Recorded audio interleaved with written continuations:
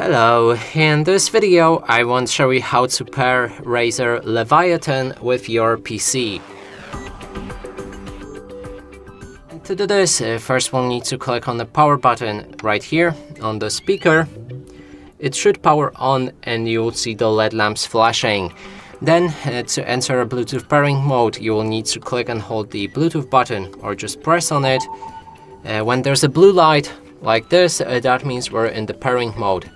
Now we can navigate to the Bluetooth settings on our PC by clicking on the settings right here.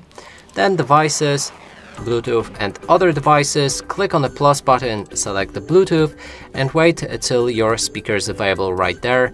We can click on it to begin connecting. And now it's connected.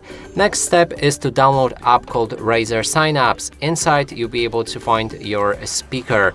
And now let's just restart it because I think it didn't detect my speaker.